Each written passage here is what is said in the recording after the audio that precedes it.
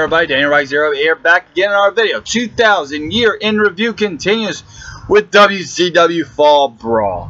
I knew in 1999 that I would have to suffer through a lot of terrible shows. And I didn't think these shows were that bad. I mean, I've heard and I've seen bits and pieces of these shows, of these matches, of the bad matches of the shows, and I thought, you know, that is pretty bad, but it can't get worse than that, could it? So then I watched Sold Out. I started it all out with Sold Out, and I thought, this is a really bad show. There's Spring Stampede, and that's pretty bad.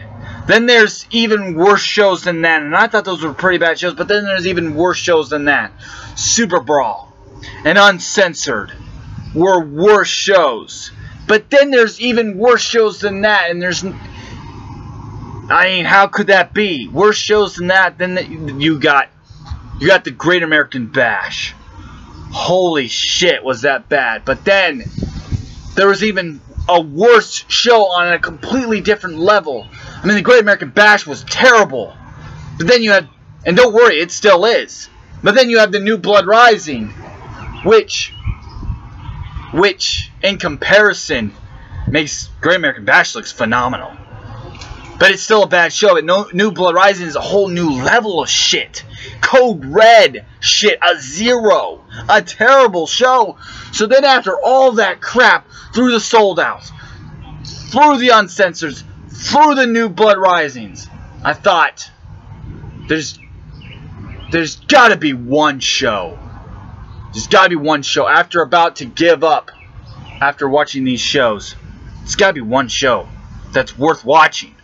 There's got to be one show that at least has some decent matches. Maybe even a great match. There has to be one show at least in WCW that is great in 2000, or at least somewhat decent. And if it's decent, by golly, that decent show would be praised great. Because comparing a decent 2000 WCW show to New Blood Rising would be gold. I didn't think it would exist. I didn't think it existed. But it does. It does exist. There is a decent show out there in 2000 WCW. And its name is Fall Brawl. Fall Brawl is not just a decent show. It's a good show. It's a good show. I mean, it's not fucking awesome. It's not even great. It's not as great as other WCW shows. It's not even the greatest, one of the top 20 WCW shows out there. But it's still, I mean, watching so many bad shows, I mean, after seeing a somewhat decent show, holy shit, that has to be worth praising. So let's start it out. Elix Skipper, Prime Time Baby, defeats Kiwi to retain his Cruiserweight Championship in a decent opener. All the Cruiserweight titles I keep on shitting about because Ed Ferrara's fat shit. But this was somewhat decent. A 5 out of 10. Misfits in Action defeat 3 counts in a solid match. 3 stars. A 6. 6 out of 10. We have some bad matches on here. The worst match on this card is the Harris Brothers versus Chronic in a First Blood chain match. I don't know how you can get so many bad gimmicks and turn out to be a bad match. But the 2 worst tag teams, in my opinion, of all time are in this match. You'd think it'd be the worst match of all time, but honestly, it's not that bad. When you're watching New Blood Rising and you watch Great American Bash, I guess when you see a bad match like this, you're kind of resilient to it. Because I've seen a whole lot worse shit than this. A 2. Seriously. We have Lance Storm defeating Hugh Morris to retain the United States Heavyweight title. The only thing that's terrible about this is the finish. And that's when, Jim Duggan, of all people, turns his back against America and joins Team Canada. Yeah. Tough guy. Joins Canada. Guess what? Nobody cares. A 6 out of 10. 2 6s? No way. It's true, though. Another solid show. Another solid match. But you know what? Here's another solid match. We have a 6-on-6 elimination match. Natural Born Thrillers so many people on this team. You have Sean O'Hare, Sean Stasiak, Chuck Palumbo, Mark Jindrak, a whole lot of other guys. You got Rey Mysterio, Juventud, Conan, and Disco, and a lot of other guys, and Paul Orndorff of all guys. This was a really good match until the finish. They stopped the match because Paul Orndorff got injured. So you're telling me WWF could not stop a show because Owen Hart died, but WCW can stop a match because Paul Orndorff got injured? Yes. See? I guess Vinny Rue has a soul after all. I guess WCW had a soul. Sorry about that, guys. A 6 out of 10. It was pretty awkward finish, though. But still, another solid match. Then we have Shane Douglas and Torrie Wilson defeating Billy Kidman and Medusa in a, get this, a scaffold match. It was kind of bad, but most scaffold matches are pretty boring. A 3. Next up, we have Sting versus Great Muta and Vampiro in a handicap match.